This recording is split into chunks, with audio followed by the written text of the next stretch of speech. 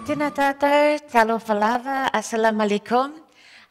We're nearing the end of the day, but we have two massive topics to discuss, economic justice and climate justice, and we have a wonderful panel of powerful, knowledgeable women to discuss this. I have to say that as a daughter of the Pacific, this is a topic that really strikes a chord with me, because in the Pacific we contribute the least to climate change, yet we suffer some of the most serious impacts. And that is true of Indigenous and tribal peoples all around the world. We have lived sustainably with the environment for thousands of years. And in addition, some of our traditional ways created thriving economies and the opportunity for our peoples to live productive and creative lives. And unfortunately, the loss of our languages and our traditional ways through colonization has been a constraint on economic development. So for our penultimate session of the day, we now have this wonderful panel who are applying traditional wisdom to solve modern day problems. And here to talk about centering Indigenous and tribal peoples' worldviews in the movement towards economic and climate justice, we have Carrie Jo Lawrence, Executive Director of the Intertribal Agricultural Council from the USA, Hele Turning Heart, Program Director of the Yuchi Language Project from the USA, and Billie Jo Hohepa-Ropiha, Founder and Visionary of BDÉT from Aotearoa New Zealand. Now, to borrow a phrase from Dr. Hinemoa Elder, I'm just going to invite the panel to introduce themselves and to place themselves on the Indigenous continuum. So let's start with you. Thank you very much. Hello, my name is Carrie Jo Lawrence, and like she said, I'm the Executive Director of the Intertribal Agriculture Council.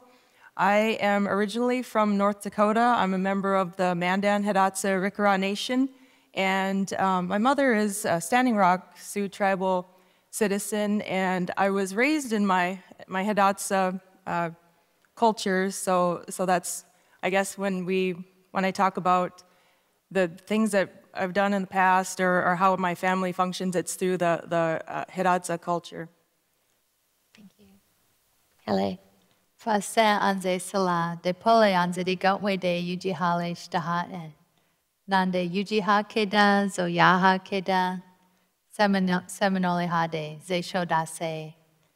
Nande zio toto ina yuji ha leo di gatwe de nagaka leo di gatwe de. Afa gototo dele ina o yutndadi sha. I'm Halle Turning Heart with the Yuchi Language Project in Oklahoma in the US, and my role is as a language healer, as a mother, an apprentice, and also a teacher of our Yuchi language, and working to revitalize our ceremonies and worldview through our language and immersion program. Sanlaki asuta. Tēnā koutou katoa. No te Māhurehure, no Ngāpuhi, te Rarawa, te Atiawa, me te iwi Wampanoag ki Massachusetts, ahau, ko Billie Jo Hohepa-Ropiha, tōku ingoa. My name is Billie Jo Hohepa-Ropiha, and I am a mother of 4, and I like long walks along the beach. Thank you. Kia ora. Awesome. Now, as one of the previous speakers said, our Indigenous languages are a gift from the gods. So I'm going to start off with Hele. In your experience, how can revitalizing Indigenous language help the movement towards climate justice? Well, I've seen that our languages are actually from the land, and they grow out of the land and cannot be separated from the land they originate in. And so when we think about protecting our lands, we must also think about protecting our languages. And our languages carry the key to understanding how to live sustainably in these local ecosystems as we have for millennia. So that's part of my work as I work with youth, how to connect them to the land, to their traditional foods, raising crops, their diet, and restoring the health of our people through wellness and our connection to the land and language. So, Sanlaki Asuta. Thank you for that. So now turning to Carrie Jo, you've spent your career caring for the land. Could you tell us a little bit about your work and how conserving and developing agricultural resources contributes to the betterment of your peoples? Absolutely. Well, I'm going to go back to how I started my career. I worked for the Natural Resources Conservation Service, which is an arm of the USDA. I worked there for 20 years. I was a soil conservationist, and then I moved up into a leadership role. And just a few years ago, I came home to the Intertribal Agriculture Council. I was one of the original scholarship recipients, and I just wanted to further the impact that I was having with producers and the way that we are producing food.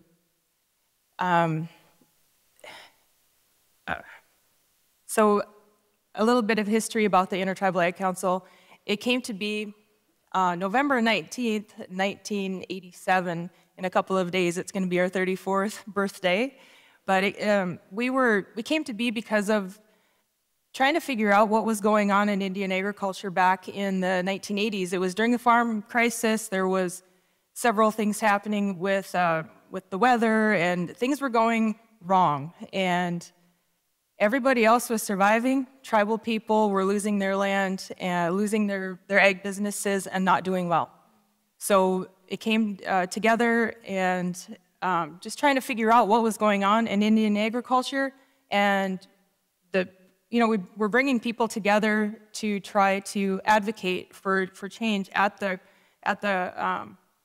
USDA and congressional level to make some changes for inclusion, so that Indian land can be included in programming. So.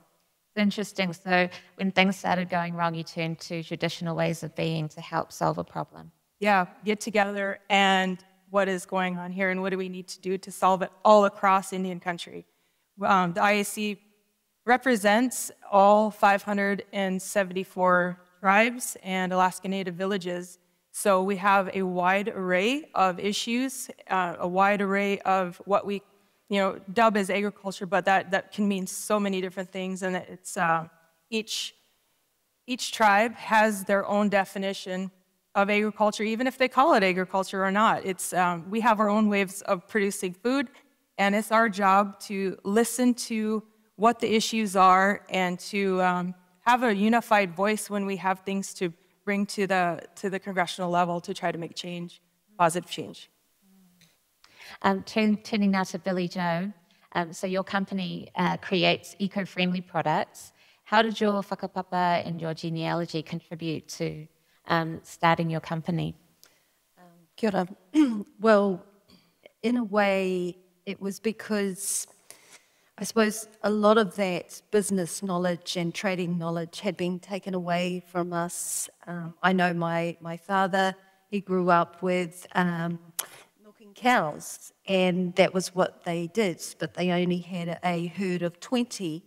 Back in the day, they changed the rules so that you had to have a bigger herd, and so that extra revenue, that income, got taken away from so many in our valley, in our community, and we had micro businesses in our areas that were just basically taken out through policy or how the movement of business went, and therefore we saw that urban drift, just like our whānau, to the metropolis of Moirua, where most of my whānau worked at freezing works.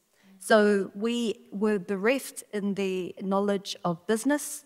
For me, it was going back and learning that and filling that void so that we could bridge from what I'd like to say, I come from tutupreneurs, basically people who turn things from the dump into something else. That's kind of my background. So going from inventors, I come from a long line of inventors, but how do we bridge that gap and make money and make an economy for our community, our hapu, our iwi, and that's where I felt I needed to to do that mahi on a micro level, I suppose, building that gap of knowledge. And how did you relearn that knowledge that was lost, that entrepreneurial knowledge? Yeah, so I did my MBA and it was purely around, actually I wanted to be CEO of Māori Television, Shane's job out the back, because that's what we knew. We worked for other people. But when I got further into the MBA and learned all these amazing tools and put them in my kete, that's when I realized, hang on, I want to take our inventions, our ideas, and make a business out of it. Yeah. Yeah, as Ngahi was talking about earlier this morning, our peoples were traders. So how do we reinvigorate those trade routes and those ancient ways of being? So I'm going to turn to Hele now. How does language revitalization help in terms of self-sufficiency and economic development? Oh, Salaki Asutta, Chasochik Abbey, now Wahale on Yubda, Latin Tegan.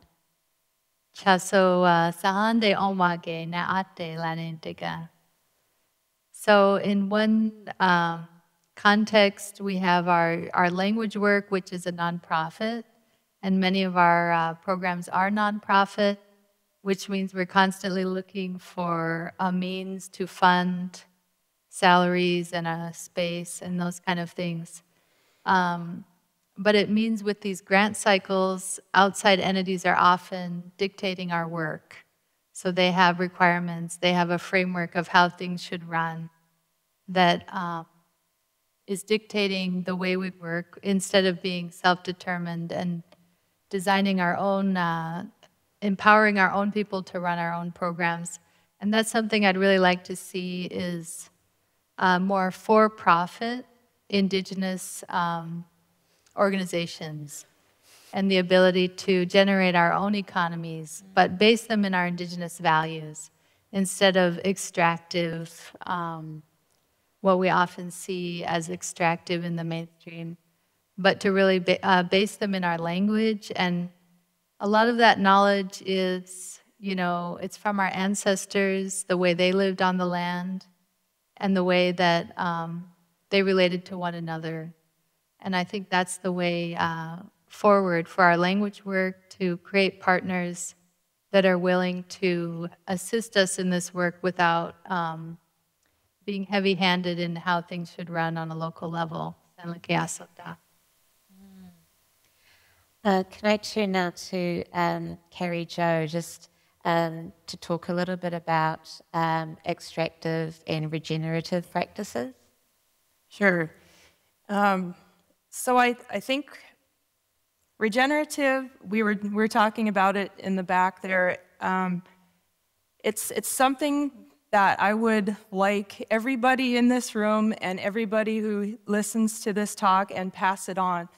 I would like to see us not let anybody define what regenerative means to us, to our individual tribes, to our individual communities. I feel that regenerative needs to remain with us and have that self-defined. What does that mean to us? Like right now, we're working on a regenerative economies program, and it goes hand in hand with the regenerative agriculture program that we are also deploying out into Indian country, because we believe that if we cannot afford to be well in our ag practices, it's hard to give back to the resource as well. So food, economies, regenerative, it all goes together. It's a ecosystem level way of thinking and operating and recreating our food systems that have, were created by all of our ancestors thousands and thousands of years ago. So we want to continue to have that be the choice of each of our communities. I just want to touch on your personal experiences throughout your career, Carrie Jo. Throughout your journey, you've often served in roles that have been historically underserved by Indigenous people. So what do you think needs to change at the systems level to ensure that there are more Indigenous and tribal peoples in leadership roles who are able to advocate for our traditional ways? Well, I think we need to connect the pipeline. At the Intertribal Ag Council, and I know a lot of other organizations have a professional development arm, a youth development arm, and we know where these dynamo stars are at. They're amazing at what they do. They have the great new ideas. They have a vast interest that will all contribute to our ecosystems level solutions. And I would like to see the government, the companies out there who are looking for those dynamos, who don't know where they are. We do. Let's get connected. I would love to connect that pipeline, so there's opportunity, and then there's people looking for that opportunity. We can make those connections, so reach out to organizations like us. Billie Jo, in your experience as an entrepreneur, what are the characteristics you bring as a Māori woman that give you an advantage in the world of commerce? You have to be really good at rejection and a lot of no's. It was quite interesting because you talked about climate justice, and I actually had to Google it.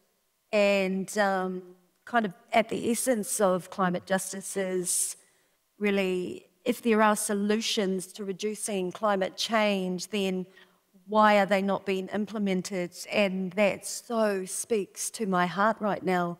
I've created a product that is a solution for councils, and I started this 3 years ago. My message and my solution has always remained the same, and yet just yesterday I got my only second, out of 79 councils in New Zealand, support, but only a letter. I got a support letter. No real commitment, but a letter that says, I know Billie Jo's products will reduce single-use plastic that is very much a problem for our council, and we support her. So yeah, you must be very resilient, and you have to be happy with lots of no's, but keep going. That's what we do. That's what we do as mana wahine. And do you find that your culture helps you to build that resilience? My humour does, and my culture makes me grounded. I know where I'm from, I know who I am, I have that connection, that umbilical cord to my land that no one else will ever own, and that is always, always keeps me grounded. Yep. Hele, in terms of building communities that are thriving economically and self-sufficient, how do you think language contributes to that? I think, especially I see in my own life, that knowing the language has opened so many doors, and it opens the door for education. I think it's something that can really set students apart, and it acts in two ways, both the local knowledge and the wealth of knowledge that's really invaluable, but also opening doors on the economic sphere, higher education, job positions, and networking, just ways to enter different spheres that wouldn't have been possible, and that I felt the confidence, and I've seen it in our youth, through the language. You have the foundation to really become anyone you want to be, to do anything you want to do, and to do it through our values and in a sustainable way. And one of my favorite stories, one of our elders who spoke the language fluently took our youth out to see, the prairie and the woods, and said, what do you see? and they said, I don't know, I just see some trees and grass. But the elders saw medicines, foods, all of these things that you only see through the language and growing up that way. And so there's just a lens of another world that's opened up. And I think investing in that, giving youth that, is an invaluable contribution to our future, to climate justice, as well as economic sustainability for our Indigenous peoples. So, Sanlaki Asota. Thank you. I think you've summed that up really nicely. So I've got my final question, which I'm going to ask all of you. For our audience sitting out there today, what's one thing that they can do to further the movement towards economic justice or climate justice? Let's improve the diversity in leadership. And going back to the question you asked earlier, how can we make sure there is real systems change? If we have the companies, government saying we're going to make these changes, why don't we see it part of their business metrics? Let's have it measurable. Let's have it consequences if they don't meet their goals. Let's make it happen. I think that's a step in the right direction. It would be. Wonderful. What you can measure, you can change. LA? Oh, Sanlaki Asota. Yeah, I agree with what's been said here. And I would just add, encourage each of us to look at our own lifestyle. And a lot of times through the language work, we see a change, a needed change in our own lifestyle. Are we using the plastic disposables and that kind of thing? All of these things that are separating us from our lands and our purpose. So I think there are so many things on a personal level, and then on a larger scale, to support Indigenous entrepreneurs, to support those sustainable Indigenous companies that are making a difference, and to train youth, build capacity, empower the youth to make their own decisions, to analyze the future and see a different future than the path we're on now, because we know we need change. So, Sanlaki Asota. Yeah, absolutely. On a micro and macro level, there's much change that is needed, but there's also support, innovation, which is not highlighted or supported by our Indigenous leaders and governments and iwi level. It's really hard as a Indigenous entrepreneur and wahine at that. The barriers, I can tell you, are huge, and it's not easy, and they are fraught with many hurdles, from trying to get a loan and you actually have assets because you are supposed to fail in 2 years' time. So we will come back in 5 years' time and see if you're still operating. The attitudes are that you will fail. And until we move together and we support those that are coming up, all they will see is how hard it is. And for me, I have to succeed. I seriously have to succeed in what I do so that I make a pathway for others, other Māori, Indigenous, to show that, yeah, it can be done, and we need to support one another. Yeah, I think that's a great note to end it on. Ladies and gentlemen, you've heard the call to action from our panellists. Please give them a round of applause.